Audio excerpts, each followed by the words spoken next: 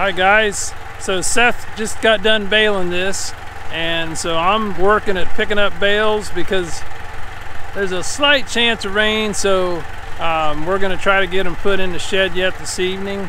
There's getting to be a little better chance as the days go on, so I thought, well, may as well get them put away. So that's what we're working on this evening.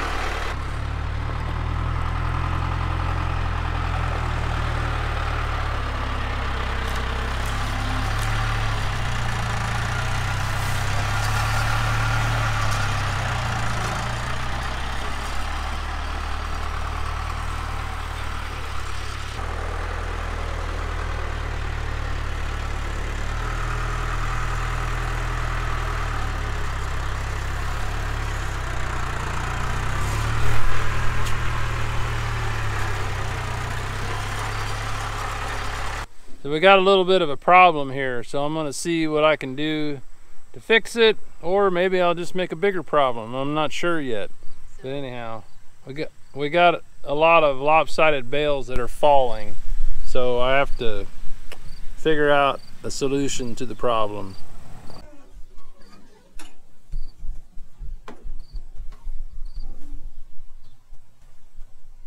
Hoping I can build a better wall and get more hay inside, but because we're going to be full up here in a little bit.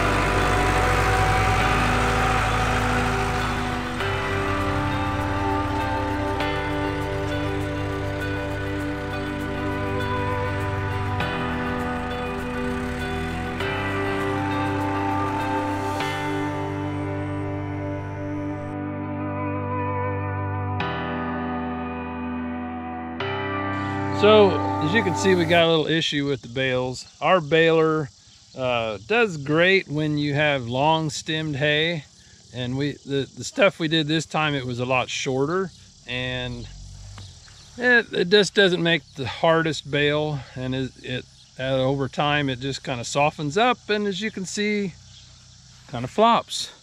So I'm going to adjust a few bales around and see if I can get them put inside, so if it rains they'll be inside. Well guys, we had a slight issue. Our hayfield behind the house has a little bit of not forage clover, it's actually more like yard clover that we can't get rid of, and it doesn't dry out properly. Well, I thought the hay was dry when I checked it to bale. Apparently there's some wet clumps. We got some heat coming off the bales in this stack, so we got to take them outside and hopefully get them dried out. Y'all can see here where the heat's starting to affect the hay, and it's nice and warm. This bale right here was smoking a little bit. Ooh. So you can see here the hot bales that we have out of the shed right now.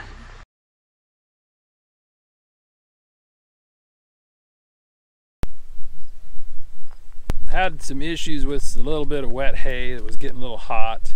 Apparently they were a little too high moisture when we baled them, so when you do that they can get not just warm, they can get hot inside. They can actually spontaneously combust into fire. We had that happen years ago. But anyhow, so we set a lot of these bales back outside, and it's had a nice dry spell now, and they hopefully are getting cooled down and getting dried out so they won't spoil, because they can either mold or they can get so hot that it caramelizes inside. So we're going to check them a little bit here and see.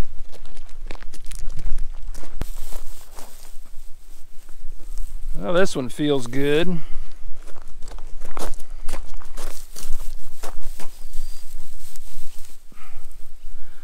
Yeah, hopefully we're getting there. Maybe we can stack them inside soon. You can see how loose and floppy these bales are. They're not even round anymore. When we got the different baler, we were told that we could pack quite a bit more in with that baler, but this was usually you can with the long hay, but when you're doing like third and fourth cutting, the hay's kind of short and it really struggles to make a round bale, and so we're having some issues with stacks falling over. Some stacked in the other end as well that we needed to bring out, and then I did find some straw there. One of the neighbors really needed some straw right now before harvest was ready, so I ended up selling him some straw, and so I was moving the hay bales around, and well, we'll look in the other end. This is a bale of straw. Actually, I think it's about half grass and half straw. It's a mixed one. Yeah, so this is what the bale should look like. It should be nice and round. And this is what, when we're doing short hay, how it came out. So not so good. So when I got the straw out the other day, I was trying to smooth up the ground below it, and I was watching the stack, and well, actually had a little mishap, because some bales that I thought looked pretty secure were not, and when I turned, I had two bales fall on me, and well, let's just say it was a little traumatic, and the bales weigh approximately 900 pounds a piece, and two of them fell on me and kind of face planted me in the ground, which is why I got a little bit of a scab there. But I will say I'm healing nicely. I don't have any broken bones, or I could definitely, well, for one thing, my leg went sideways, and when I looked down, my britches were ripped from one end to the other and down to the knees. I'm not sure how that happened, but it was always good to make sure you got clean underwear on, like your mom said, for if you have an accident. Well, any kind of underwear was good that day. I'm just praising the Lord that I'm still here. The plan going forward is, we've talked to a dealer already. We're probably going to trade balers to a kind that we know makes round bales, so we can have a lot better stacks, and I think it'll just be safer and just a better deal overall. So now we've got a mess of bales out here, but we probably just are not going to stack them as high because we want to be safe. So we'll stack them back in when we're sure that they're dry, and yeah, we'll just be careful. Save these for a souvenir. These are the pants I had on. Somehow, yeah, I'm not sure how it happened, but I think I did the splits, and I've never done the splits before, but my pants definitely did the splits. But anyhow, at least I get to spend a few more years with this lady, hopefully. 31 years so far. The Lord's definitely blessed me. All right, I think this is the end of the video, guys. Thanks for watching. Remember to hit the like button. Bye.